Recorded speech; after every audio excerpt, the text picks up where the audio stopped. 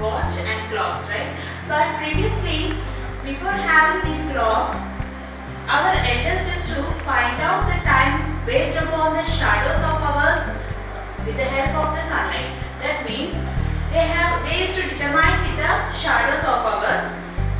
In accordance to that, they used to determine the time durations, either morning, afternoon or evening. But during our ancestors' time, they have seen that the common repetition of the movements of the earth, sun and moon. Therefore, they have calculated that the revolution of earth, sun and moon determines the days and nights and the years and months. That's what here I am showing that. The frequent movement for the sun is everyday sun rises and everyday sun sets, right? That is the first frequent movement of sun. Now, the rising of sun is known as the day. It is called as the day, and the sunset is known as night. Thus, day and night has been formed. Okay. Now, later, the month how it is calculated is, it is based upon the movement of moon. That is one full new moon. When one full new moon is completed, then it is said to be as 1 month. Okay. In this way, the month has been calculated. And by coming to an year, the sun is the center of our universe, right? And this earth is moving around the sun, right? It is rotating itself on its own axis, and at the same time it is revolving around the sun. Therefore, the one complete rotation of the earth from one point, then it is said to be as an year. It is calculated as year. Based upon the leap year, it is considered as 366 days and 365 days. Okay, non-leap year consists of 365 days and leap year consists of 366 days. In this manner, the days, nights, months and years has been calculated previously by the ancestors. But now, the frequent measuring units what we are seeing is the watches and clocks. There are different types of clocks, that is wall clock, right, table clocks and digital clocks and all. You will be seeing that. And based upon the standard types of, if you observe on the geographical maps, see the earth is a globe-like structure, right? And it is based upon the meridians, that is latitudes and longitudes, which are passing through the earth's equator, right? Now, here the time is calculated based upon the latitudes which are passing towards the earth. Here we will be seeing that for Americans it is one time, because for us night it is calculated as daytime for them, right? So in this manner we will be considering the times of their particular countries or particular states. So in India we will be using the Indian standard time, that is Greenwich Meridian time, that is used as a standard time by our Indians. Okay. Now, if at all we need, we can use the same American timings and everything we can place in one clock and we can observe it. It is ready available. But now what I want to say is, these clocks and watches which are defining the time, means we are calculating by based upon the time, that is seconds, minutes and hours, right? But this is mostly critical. But what I want to do is, I want to do an activity, that is taking one simple pendulum by showing that time duration of a second. That is, I have taken a simple pendulum which is as shown in the figure. I have tied a ball or a stone or anything which is in a circular shape to the thread, and I have enabled it to stand by the help of a stand. Now, here I have seen that I have projected the ball towards the earth. Now this ball I have catched at the center and I have brought it to one edge and I have left it. Now it starts moving from left to right, right? That is, this is known as the to and fro motion of the pendulum. And this type of motion is known as the periodic motion, and this is one of the most good example for the motions of objects. And this to and fro motion of this pendulum will result in a calculation of time. That is how here see. First, let us assume this is as a A point and this as B point. Now this pendulum will be starting from A and it goes towards the B and again it comes to A, right? That means from center to A and to B and again to the center point will lead to completion of one oscillation. This movement of to and fro together is known as one oscillation, and therefore this pendulum takes many oscillations. Based upon that we will be calculating the time, that is the time taken to complete one full oscillation. I hope you are understanding. That is from A to B and again to the center C. The total time taken for this process is known as the time period. That is known as the time taken by a pendulum to complete one oscillation is known as time period. And the length is measured, that is around, let us take around 400 centimeters, assume it.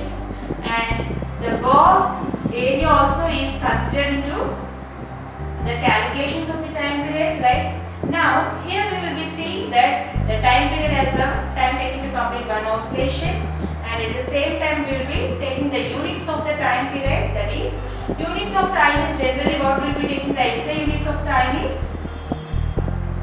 seconds, right? And these seconds sometimes we will be using minutes, hours based upon our calculations. And for example, if anyone asks what is your age, we will be considering it in years, right? Based upon the situation, we will be using the units of the time. Okay. Now let us see the units of the speed. That is, speed is nothing but previously we have discussed it. That is, speed is distance by time. That is the total time taken to travel a particular distance, right? Now here the distance is measured in meters and the time taken is in seconds. So the units is meters per second. That is SI unit of speed is meter per second, and we will be using mostly kilometers per hour, meters per minute based upon the questions. Okay. Now here we will be seeing one more thing, that is quartz clocks. That is, previously we used to have the electrical circuits with more than one or two cells. Such type of clocks are known as quartz clocks. These are exactly measuring clocks which are using this pendulum type. So they are giving the exact measurements, and they are known as quartz clocks. They are made up of quartz. And now I was to explain how the time interval of month, year, and day will be calculated. And I hope you got some information regarding the time and how to measure the time based upon the simple pendulum experiment. Previously we have learned regarding the time and distance, how to measure the time and how to measure the distance, right? This I have shown with the activity of a simple pendulum, and this with the help of the vehicles on the road which are traveling on the same path at different positions. I have shown with the pictures, right? Now here we will be seeing how to measure the speed. That means previously we used to take three types of methods to measure the speed. Those are sundial at Jantar Mantar, Delhi. I hope you know that at Delhi we will be having the place known as Jantar Mantar, where we can estimate the time and speed of the objects. Okay, it is called as Jantar Mantar place. It's a very famous place in Delhi. And at the same time we used to see the bottle clocks, which by the help of the images falling in the water, we will be deciding the time and at the same time the speed of the water. Now again we will be seeing the sand clock as shown in the figure. I have shown it. See, the sand clock, which is having two conical shapes. The sand is kept in one jar and it is reversed. Then it will be slowly falling down to the another jar. The time taken for the falling of the sand particles will decide the speed of the objects and the time taken for the objects to move. All these three are the olden methods which are used in order to find out the time and speed of the objects. Now, if you observe in vehicles also, you will be observing the speedometers. That means which are used in order to measure the speed in kilometers per hour. That means how fast we are moving, how much range we are moving in, how much distance distance, that means how much time we are taking to move a particular distance, and how we are slower than the others, means the comparison between the two speeds, and all will be done with the help of the speedometer. That means the range, how fast we are going, is reflected on the mirrors that is shown on the speedometer of the vehicles. As shown in the figure, this type of meters will be placed on the vehicles, right? And then here we will be seeing the units kilometers per hour.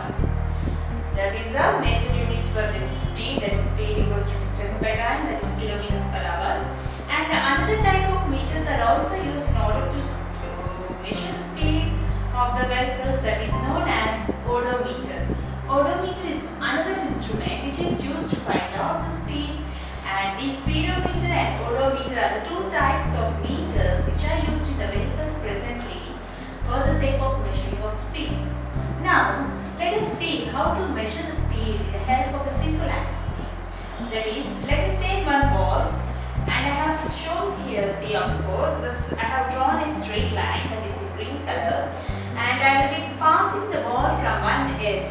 I am passing the ball from here, and the distance taken to travel or to cross the line, the time taken, is noted down in first step, and in the second step, the time taken for the settlement or for the position of rest of the ball is noted down. That means the difference between the crossing line of the ball and the point where the ball takes its rest position. That means here the ball has been crossed out, right? And that is known as, let us assume as A position, and in the second position the ball came to the rest position, that is known as B position. Now we will be calculating the difference between these 2 points, that is the distance between A and B. That distance is measured, and that is known as the speed of the ball. By that we can assume or we can analyze the speed of the ball based upon the force how much we are exerting on the body of the ball or on the surface of the ball, how much pressure we are applying, that much resultant speed we will be obtaining. And now let us see, that is the basic activity in order to find out the speed we will be using. And now let us see, in motorcycles you will be seeing that time is fixed up, right? That is based upon the meters I have said, that is speedometer and odometer is the meters used to fix up the time on the motorcycles. These motorcycles having these meters will intimate, gives us a great information regarding the speed, and it cautions to drive the vehicles below 100 speed during the emergency areas. Okay. Now here we will be seeing the measuring of the speed of a ball with the help of calculating the distance, right? Now the distance covered, how we have defined the speed? Speed is defined as the time taken to travel a particular distance, right? Therefore it is known as the rate of distance by time taken. Now I am saying that the distance covered is noted down, how much the ball has passed and how it returned to the rest position. And now we will be taking the speed into time, right? The product of speed and time will give us the distance, right? Therefore, this distance traveled is known as speed into time, and the units of measurement are kilometers per hour, either kilometers per hour, kilometers per second, or minutes per second are considered as the units of speed, and majorly used units or the SI units are kilometers per hour. Okay, and now we will be seeing how to convert the meters to kilometers and kilometers to meters as shown in the earlier classes. That is, if at all if for example Sunita is there and she is traveling around 100 kilometers for 2 hours, okay, 100 kilometers by 2 hours, that is 100 by 2 kilometers per hour. That is the speed of the Sunita. Now we have to convert it into meters. Then what will be doing it?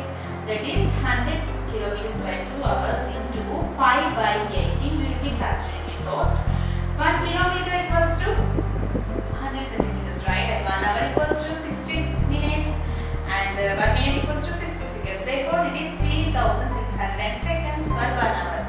So by dividing this 100 by 3600, we will be obtaining the 5 by 18. So we will be taking 5/18 as a unit or a factor to convert the kilometers into meters. Now 100 kilometers per hour is converted to meters per second. That means into 5/18 we will be doing. So what we will be getting the answer, that is 2 5 is 10 and here 5 5 is 25 to 50/18 meters per second is a so it has speed. That is, for conversion sake we will be using 5/18 for conversion of kilometers to meters, and while coming to meters to kilometers we will be taking 8/18/5. Okay, I hope you are clear with the conversion factors also and how to measure the speed. That is with the simple activity of ball and the 3 types of golden methods used to find out the speed, and the 2 meters used, that is speedometer and odometer. Now here we will be seeing the measurement of time and distance with the help of a graphical representation. That means we will be using different types of graphs, that is which is consisting of pie charts, bar diagrams and line diagrams in order to represent the time and distance in the picture.